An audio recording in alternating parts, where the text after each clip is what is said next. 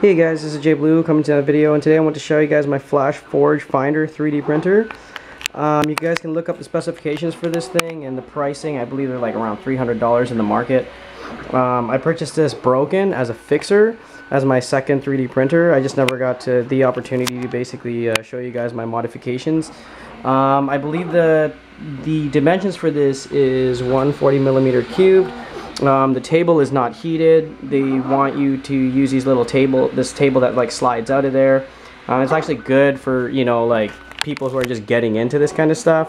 I'm not 100% if it could just do ABS only, as the table's not heated. You might be prone to warping and whatnot. However, as you can see, I put a heated table.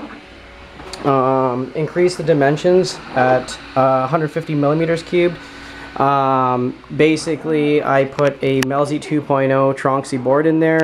It's using Slicer and Cura.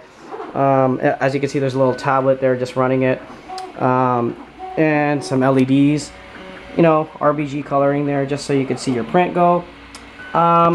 If you're getting into 3D printing as an introductory, this is actually perfect for you. However, I would just advise you to get a regular Tronxy, a Prusa, i3, something like that, just, you know, to make life easier.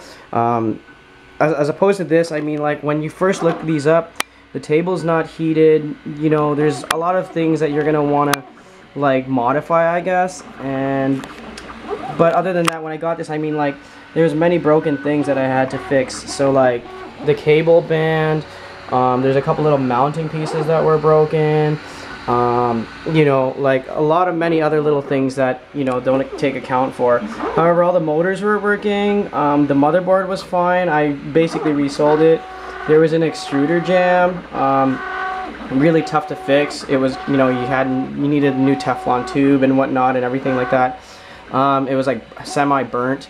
But other than that, like I said, I got this for 90 bucks, and it was just a fixer, and it works now. It's been working for the last, you know, better half of the year, and I just wanted to show you guys all my custom mods for it. So I hope you guys like it. See you guys later.